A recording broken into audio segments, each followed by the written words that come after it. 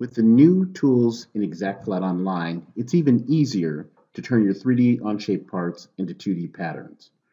First, select the Create Patterns tool, give your pattern piece a name, and then just select the faces that you want to include in the pattern piece. You'll continue the process and just add new pieces or select more faces to make them into separate pieces.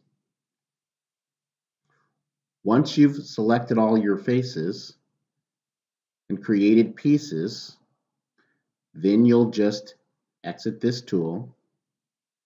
It will automatically be saved into your Onshape document, and then you'll be able to publish your information directly to ExactFlat Online.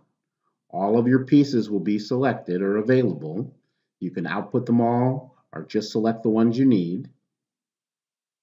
And then you'll use your ExactFlat Online credentials to log into ExactFlat Online and then name your piece, publish your piece, and open ExactFlat Online.